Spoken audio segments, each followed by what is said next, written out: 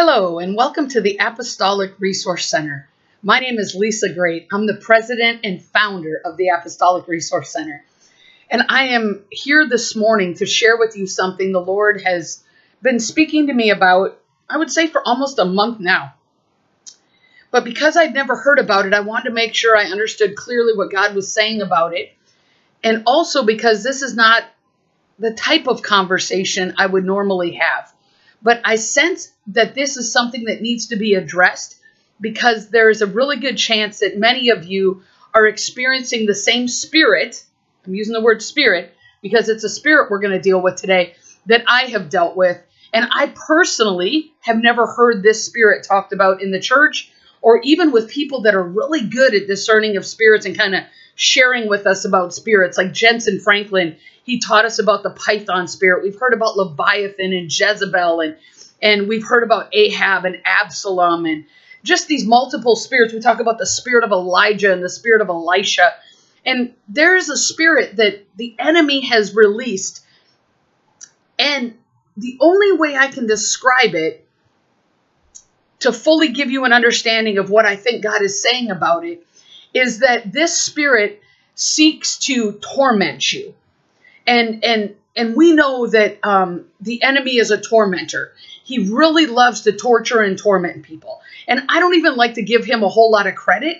But the challenge is this spirit has come up more than once for me. And the Lord has made it very clear what spirit it is. And so I wanted to release it to you as a part of our apostolic advancement, so that you can understand that as you advance apostolically, you know exactly what you're running into and what you're dealing with. Because I think we're starting to deal with spirits that maybe haven't been common and maybe haven't been addressed or identified because we haven't really understood what they are. So here's the spirit the Lord has revealed to me. It's called the scorpion spirit. Now, if you know anything about the Word of God, you know that the scorpion is identified in Scripture. So in Revelation chapter 9, this is the very first verse God spoke to me to look at when he revealed to me that I have been bit by a scorpion spirit.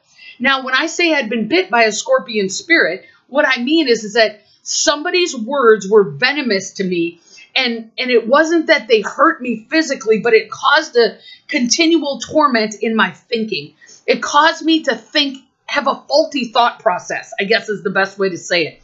It caused inflammation in my body, but I didn't know that that's what it was all about until after I studied the scorpion spirit. But the main effect of what I dealt with was tormenting thoughts, this consistent barrage and attack from the enemy. And I knew it wasn't God. I knew it was trying to hinder my progress. And I didn't quite understand it until the Lord began to speak to me and reveal to me what I am dealing with. So in Revelation chapter 9, this is what it says. It says, the appearance of the locust, in verse 7, Revelation 9:7, because I like to give it to you in context. The appearance of the locust was like horses prepared for battle, and on their heads appeared to be crowns like gold, and their faces were like the faces of men. They had hair like the hair of women, and their teeth were like the teeth of lions. They had breastplates like breastplates of iron, and the sound of their wings was like the sound of chariots of many horses rushing to battle. They have tails. Here it is, Revelation 9:11 or 9:10. They have tails like scorpions and stings. And in their tail is the power to hurt men for 5 months. That's a New American Standard Version. In other versions, it says, in their tails is the power to torment men for 5 months. They have a king over them. This is how we know that this spirit is not of God, but of the enemy. They have a king over them, the angel of the abyss. His name in Hebrew is Abaddon, and in Greek, he has the name Apollyon. So Abaddon and Apollyon mean death and destruction. They're out to destroy. They're out to attack and to paralyze and to torment unto destruction. And so they're trying to destroy that which God is building in your thought processes. They're trying to destroy and they're trying to torment the way you think. They're trying to torment your thoughts so that you cannot advance the kingdom of God on earth as it is in heaven. And here's what it says in in verse 5 that I forgot to read, I forgot to read to you. It says they were not permitted to kill anyone, but to torment. And their torment was like the torment of a scorpion when it stings a man. So verse 5 and verse 10 and 11 are kind of your key verses about the scorpion and about the torment. But the reality is this scorpion spirit is actually a New Testament spirit. They call it the scorpion. In the Old Testament, they call it the locust. Now, here's what the locust did. You remember in Joel chapter 2 that the locust came and they devoured the land. But in Exodus, one of the plagues was a plague of locusts. And what they were they were devourers. And so the Lord used locusts to devour the land as a plague against the Egyptians in order to get Israel out of their captivity. But this scorpion spirit is an absolute demonic spirit that is seeking to torment the way we think and trying to torment us in our thought processes as we advance the kingdom of God on earth as it is in heaven. And so this scorpion spirit is a tormentor, and it's a spirit. It's not a person, it's a spirit. But here's what I learned when I did a little bit of study about the scorpion spirit. One of the things that I found, and this is just me going on the internet and going under Wikipedia and looking up the attributes of a scorpion. The scorpion is the parallel animals or the synonymous animals with the scorpion is the snake. And so again, it brings us back to the ancient serpent, the enemy, the devil. So we know that he is the king over this spirit. But it's also found, it says it's found in hot countries. So for you that are on fire, that's where that scorpion spirit's going to be found. When your body is set on fire, that's where that scorpion spirit's going to come and try to destroy what God is building because you have been set ablaze by the power of God. But it also lurks in decayed buildings. Now, this is where we have to be very careful because the Greek word for scorpion is scorpios, and it's believed to have lived on the bottom of the sea. And so here's the deal. The scorpion spirit lurks in decayed buildings. Well, the reality is that we are the temple of God. But many people that haven't been transformed in the way they think, they haven't been renewed in their mind, there's a spirit of decay because when you don't let the word of God, when you don't renew your mind by the reading of the word of God, when this does not become your source of life in the words that you listen to, there's a decay that takes place in your body. And that decay in the building that God is trying to build, that scorpion will work through other people that we trust, that are believers. They are not the scorpion spirit, but the scorpion spirit will work through the decay that has yet to be healed in their lives. And that scorpion spirit will work through them to come and sting you with their words. And I have found personally, this is just me personally, I have found people that I trust the most unintentionally release that scorpion spirit upon me because I let my guard down with the people I trust the most. People that are trusted, respected people in my life that I let speak into my life that have a proven track record. If I'm not discerning, the enemy will use something in their life to release that scorpion spirit to sting me. Now, here's what I mean.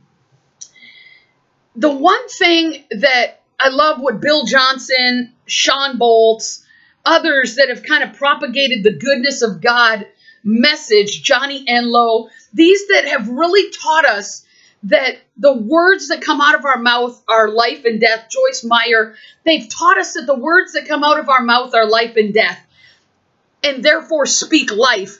They've really taught us, and many people they struggle with the message, but they have taught us that we need to be speaking life, that prophecy is to edify, that we need to be speaking life over one another, that we need to be speaking truth over one another, but we need to be pulling the gold out of each other. And what I've come to realize is that we speak what we believe. We speak what we hear. And many times I have found that people hear themselves more than they hear God. They hear their history of brokenness and they claim it to be the Holy Spirit. And so in doing that, it's not malicious or intentional, but in doing that, they release that spirit of the scorpion. They'll say something to you or say something to me, and they're not maliciously trying to torment us or harm us, but they'll say something that is negative to us, and it torments us because we trust them, we respect them, and we appreciate their opinion, and we believe they hear from God. And so when, especially, here's where it really gets hard, when they say the Holy Spirit said to me, and then they speak something over you. And a lot of times it will agree with something God has spoken to you. But when God speaks a correction to you or speaks a direction to you, he's always speaking us up. His words never torment us. They always build us. They always edify us. Even his correction edifies us. But when that scorpion spirit comes and somebody says it's from the Holy Spirit and we receive it as a word from God, then we receive the venom of that scorpion spirit, and its tail stings us and torments us for days on end. So I hope this is making sense to you. I'm just trying to give you a little bit of insight into this new spirit. We're going to have to talk about it a little bit more. But I want to close by sharing this with you, because even Jesus identified this spirit. In Luke chapter 10, verse 19, Jesus talked about this exact spirit. And he said, this is when the 70 were sent out and they had just returned. And this is what they said in Luke 10:17. The 70 returned with joy, saying, Lord, even the demons are subject to us in your name. And he said to them, I was watching Satan fall from heaven like lightning. Behold, here's the verse, 10:19. I have given you authority to tread on serpents and scorpions, and over all the power of the enemy, and nothing will injure you. Nevertheless, do not rejoice in this, that the spirits are subject to you, but rejoice that your names are recorded in heaven. So I want to leave you with that word of encouragement, that this scorpion spirit is alive and well. It's seeking to torment. It's seeking to destroy. It's seeking to eat away and paralyze us and cause inflammation in us so that we get we struggle and we battle and we wonder what the struggle is. Well, it's really a good chance you've been bit by a scorpion spirit. But Jesus says right here that he's given you the authority to trample upon serpents and scorpions. And so all we need to do is trample upon that scorpion spirit with the word of God in prayer. Once you identify it as a scorpion spirit, you do not trample on the person, but you trample on that spirit. You do not cast away that person, but you cast away that spirit. And in doing so, you will find that the Lord will detox your body of the venom of that spirit. You'll think clearly again. You'll begin to identify what the Spirit of God is saying again. And you will find yourself again on the road to apostolic advancement. And you will continue to press in and you will continue to move forward. But no, if it's attacked you once, it's going to continue to seek to attack you.